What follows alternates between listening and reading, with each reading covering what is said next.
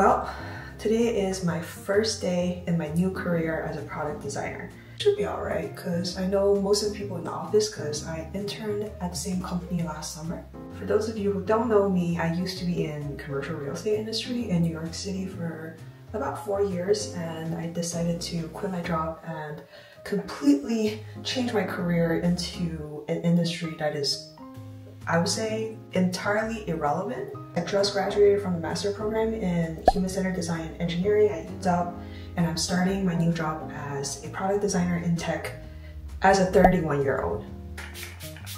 But before I go into the office, I have something I really want to show you. I know it's been about, what, 5 months since I last uploaded on YouTube? I'm officially a homeowner.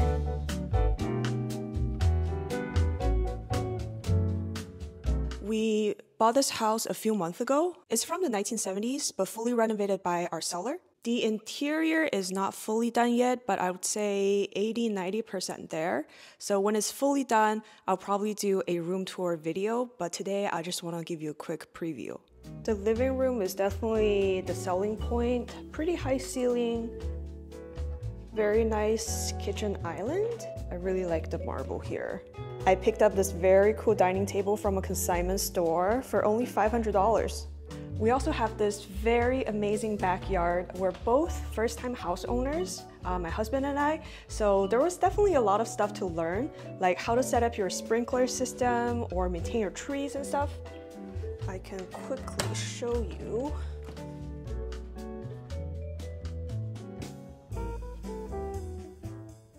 Okay, I really need to get to work, but before I do that, let me run my Roborock. Now that we have a house that's over 2,000 square feet, a lot of people ask me how we maintain it, how do we keep it clean.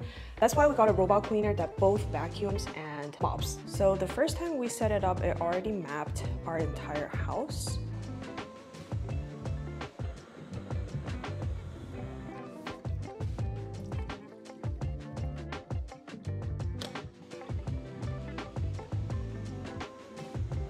It will take a few hours to clean a over 2,000 square feet house, but you just leave it on, and by the time you come back from work, the house will be clean.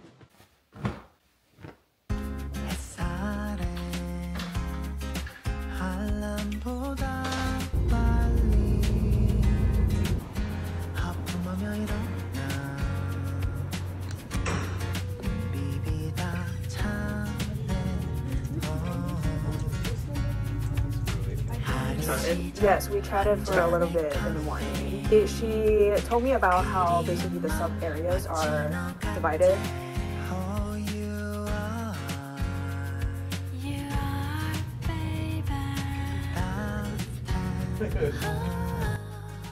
I got 4 small tasks already on my first day of job. I guess this is the startup style.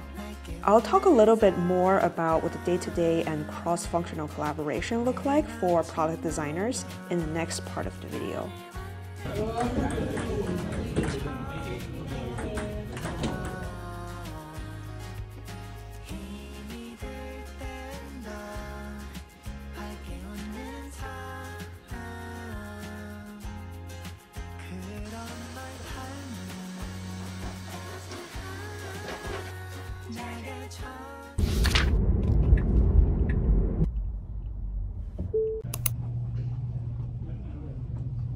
Work prioritization meetings usually happen on Monday or Tuesday. On Monday, all product designers sit together with PMs to talk about what we're working on, and based on our bandwidth, we'll pick up new projects scoped by our PM partners. On Tuesday, there's another meeting where PMs, product designers, and engineers are all present, and we go through task by task in details. We clap a lot to celebrate the small wins.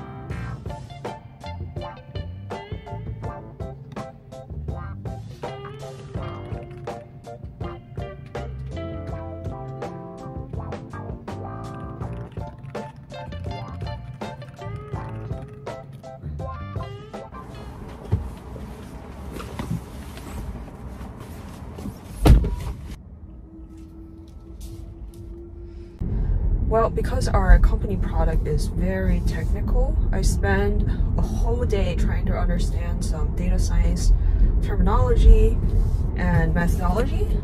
I do have a tendency of diving really deep and being trapped in a rabbit hole, but eventually it will pay off. It has always paid off for me in the past in my prior jobs.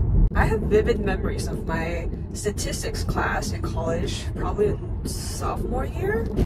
I finished #1 in that class, so at least I'm not intimidated by data science.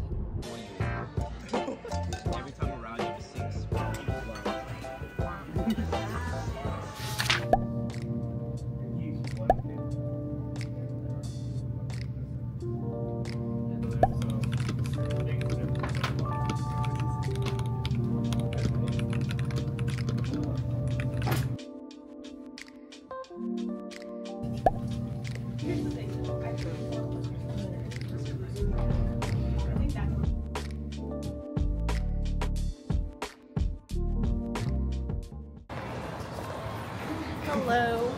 You again. Pretty girl.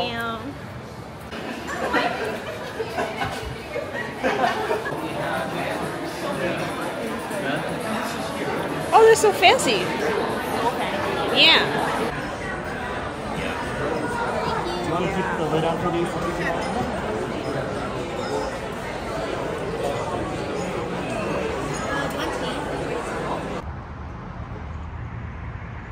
Art studio. Most of the time we'll be designing your own inside parts. So we have our larger frames here and our smaller frames here. You can do 2 small frames or you can do 1 large one. And we have a bunch of different examples and templates here too, if you want to pass out some different That's the get platform. some inspiration going. You can look.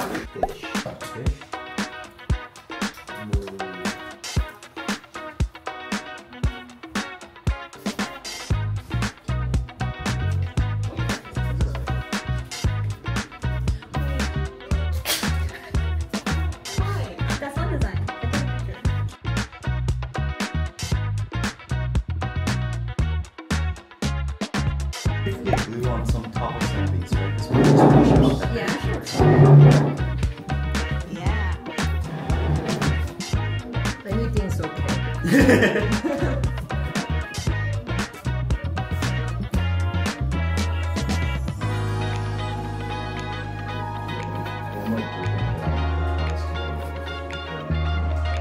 Maybe some of us already did.